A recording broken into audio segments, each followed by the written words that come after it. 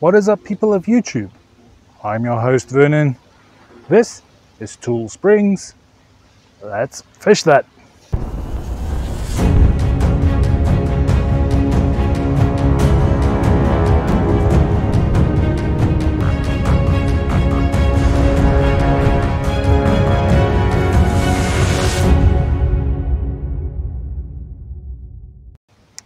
Alright, ladies and gentlemen, I've been having weird fishing experiences out there where I'm not really getting that many fish, and I've been seeing people posting pics here at Floyd Lamb Park where they're catching some big channel catfish and some big bass. Now I of course want to get in on this action. That is why I'm out here today.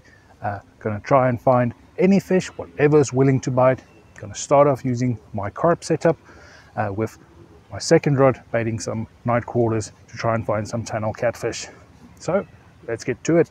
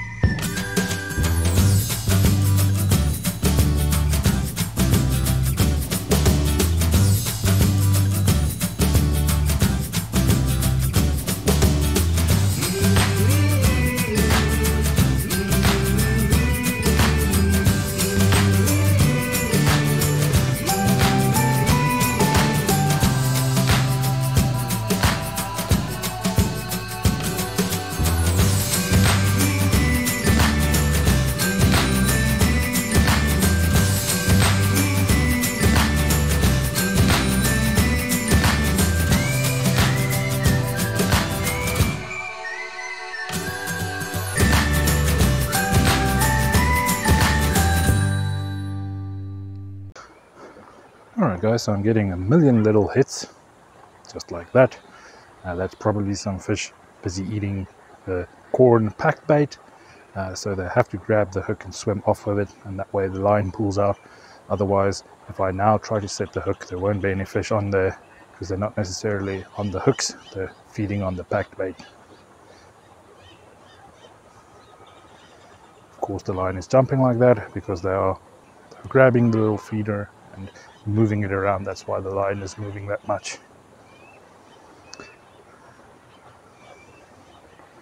Might also be some of the ducks trying to steal some of the baits. But the best we can do is wait for it to either start running or wait for it to completely stop, giving no more action, then I can rebait.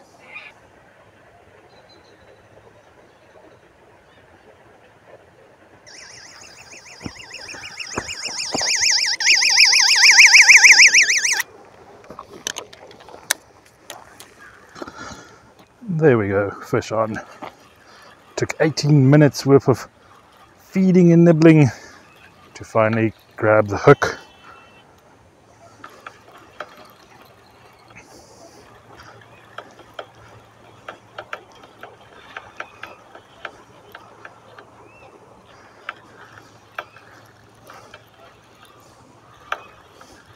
Does not feel like the biggest fish in the lake or in the pond, but at least we're getting some carp.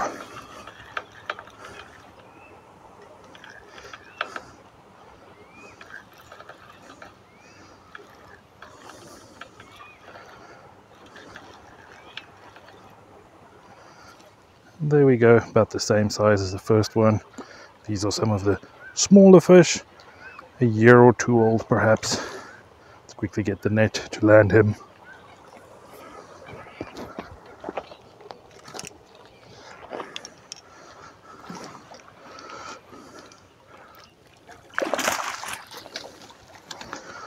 There we go, fish in the net.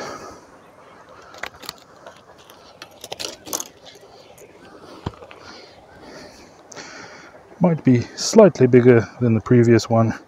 Some red on the tail. Let's get the hooks out of him. Alright guys, second fish landed. Let's get him back into the water. That's not a problem. See if we can get release on this one. And away he goes. Straight down is what we want to see. Alright guys, missed the hook set on this one. It seems to be a bit bigger carp. Almost took the rod into the water. So let's quickly bring him in.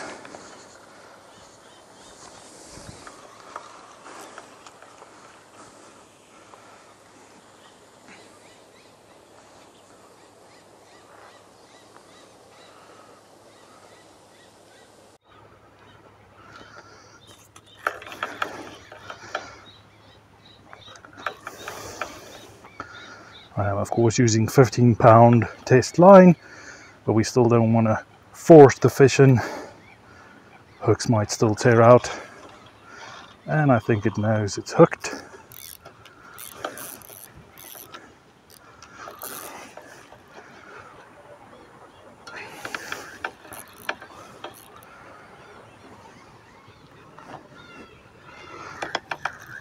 These fish put up a decent fight. Not the strongest fighting fish, but it is a very strong power. I'm gonna try and fight the fish, but still get some footage of it at least. Yes, it's a bit bigger carp. Again, not the biggest out there, but a decent size one.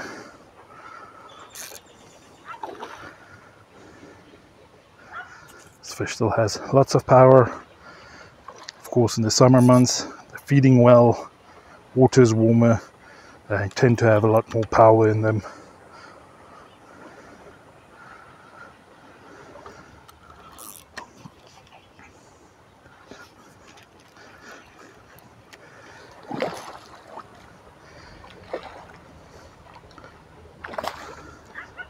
Right, let's get the net, try and land him. Yeah, but bigger, decent sized carp. Let's get the hook out of him.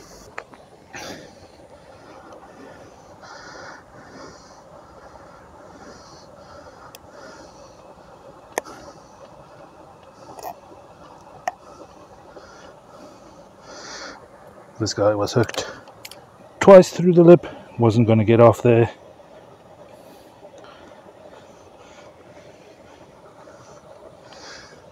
Bit bigger carp, some decent weight to him. Let's get him back into the water.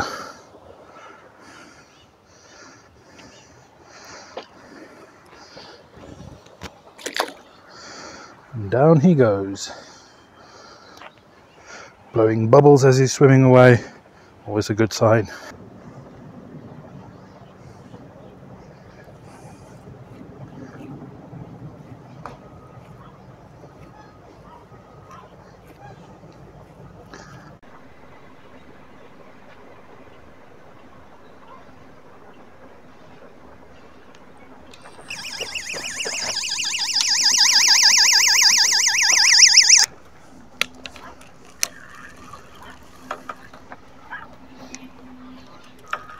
There we go guys, another fish on.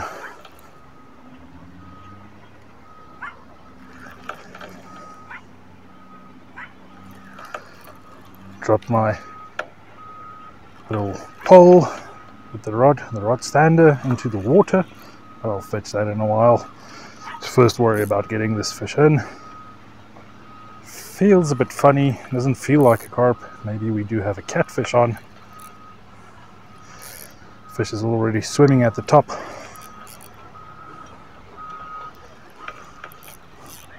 It would be ironic to get catfish on corn when we've been trying with the night crawler on this side full of catfish. But no, it is a carp. It's just a very dark looking carp.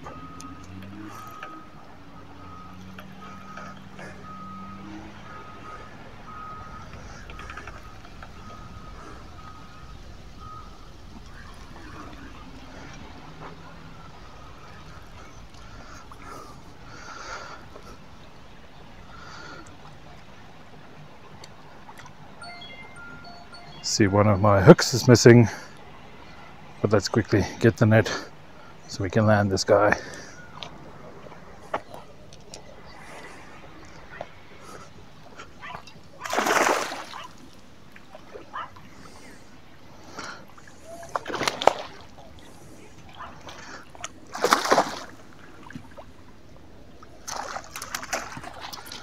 Right, that last hook popped out. Luckily we got the fish in the net. Still counts.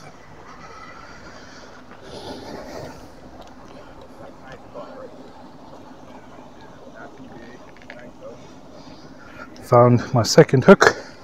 It's in the tail of the fish. Let's remove that.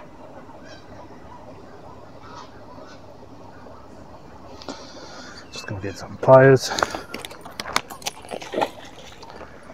Never mind, fish escaped, swimming away with my hook.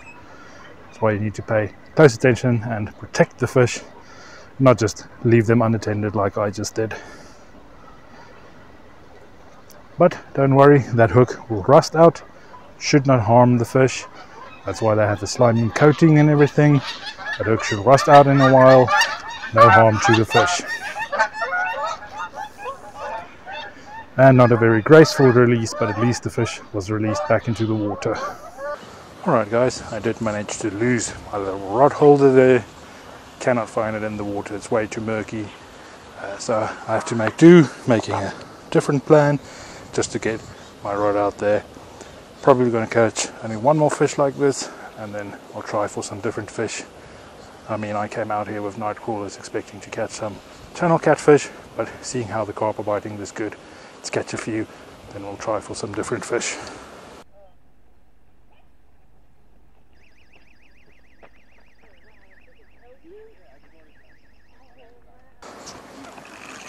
Alright guys, another fish on.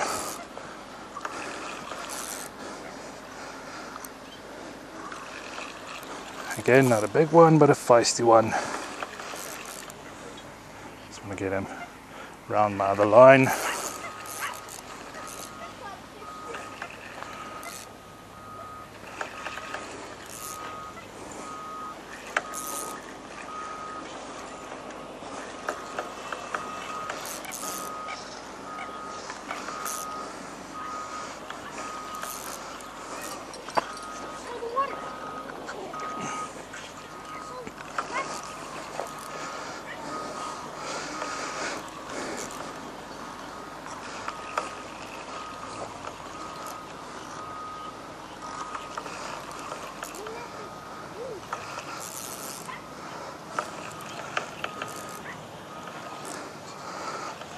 Right, fish is close by. Just want to tire him out a bit. Still has quite a lot of strength in him.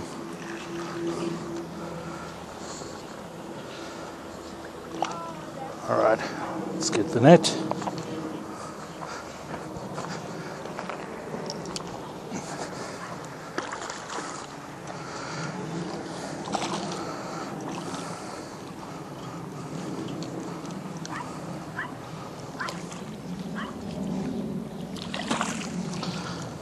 And there we go, fish landed. Alright guys, let's get him back into the water.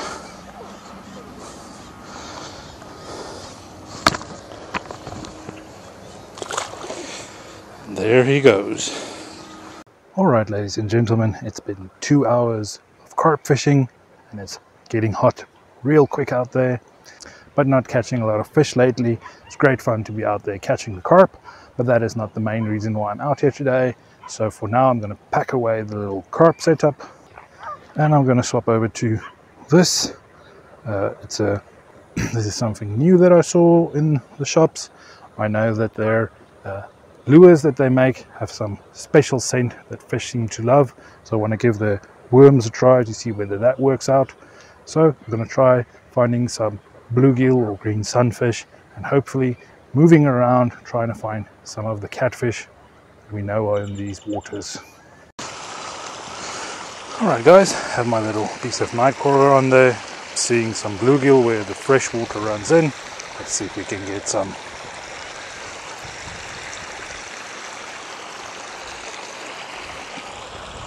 Fish I'm seeing are quite small, So I'm breaking night crawler in half.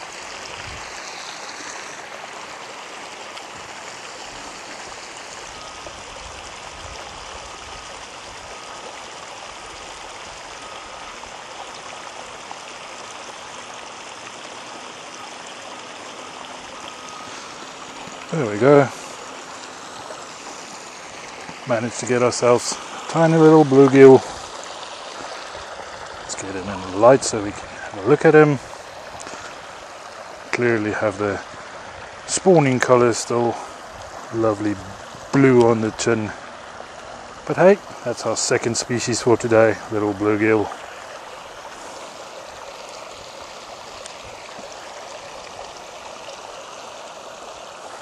Lovely little tiny bluegill. Let's get him back into the water.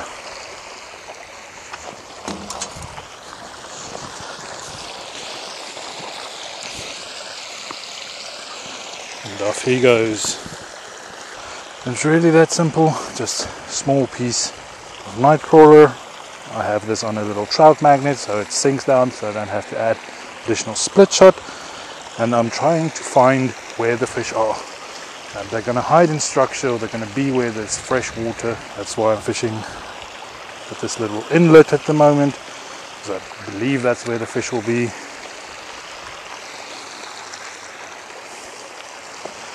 Letting it sink down to the bottom. I can feel the little hits on the rod.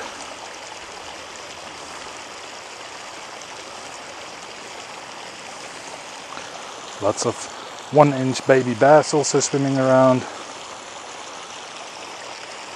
But of course this piece of hook is too big for them.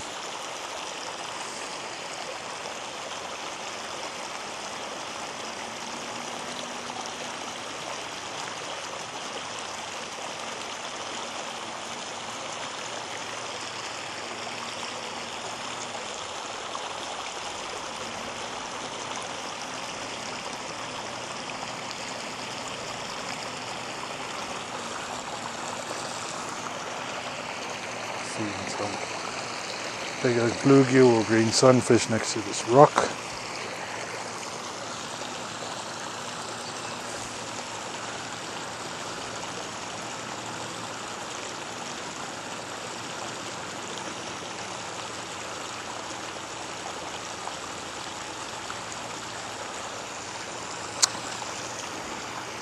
And we managed to catch another baby little blue gill. Saw the bigger fish swimming away, and that one back into the water. That small guy went for it instead. Alright, ladies and gentlemen, I've now been fishing out here for a couple of hours, and it really is starting to get pretty hot out here. If you want to do something like this, remember to bring loads of water out here with you. But heat exhaustion is a real thing. You can feel your energy draining in this heat. This is kind of the big problem with fishing for catfish.